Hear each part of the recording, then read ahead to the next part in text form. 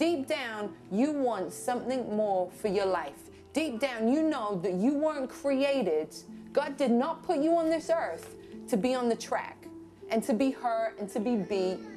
You know that you're destined for something better, right? You know you can see, even though it gets blurry sometimes, you know that there's a future out there. So what we do it one single day at a time.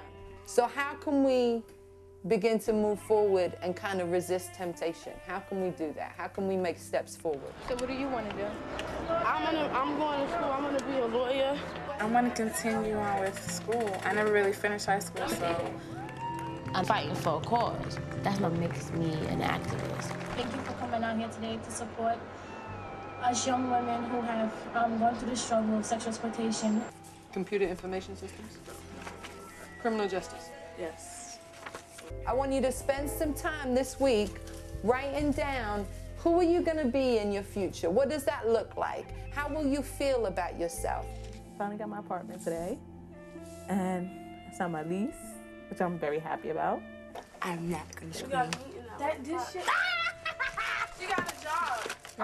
Oh man. That's all.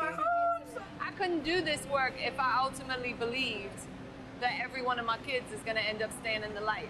If you do this work, it's because deep down you believe that people have the ability to do this. You have the resources to provide them with the ability to do it. That girls can really make that step and their lives can get better. Always you believe that.